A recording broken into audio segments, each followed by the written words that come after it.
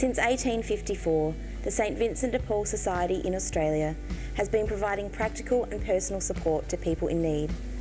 60,000 members, volunteers and staff are active at the coalface in over 1,000 local communities around the country. Australia faces uncertain times. The coronavirus pandemic will have an impact on how we live our lives for years to come. We have seen an increase in catastrophic fires, drought and flood, and economic conditions have never been more uncertain. Right now, our services are in high demand, often by people who have not called on our support before. While Vinnie's is one of Australia's most effective and respected charities, we need to be vigilant as we respond to emerging need. As part of its ongoing governance responsibilities, the National Council has reviewed the way we do things and how we measure our success. Today, I would like to talk to you about our 3-year strategic plan, which was released in August 2020. The plan represents a watershed moment in our history.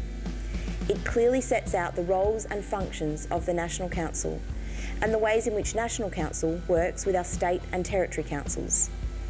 Across 5 strategic goals and 6 long-term objectives, the plan sets out a blueprint for the Society for the next 10 years. Importantly, National Council has determined measures to gauge our success. This strategic plan informs our approach to spirituality and membership, ensuring all our volunteers, members and companions are welcomed, valued and supported.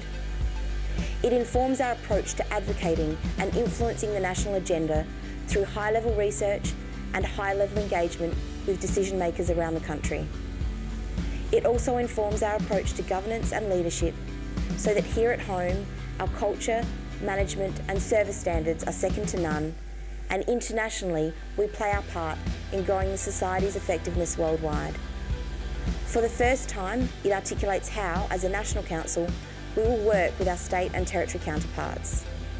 And it outlines our approach to the sustainability of our finances and resources to ensure that we are well placed to continue our essential work.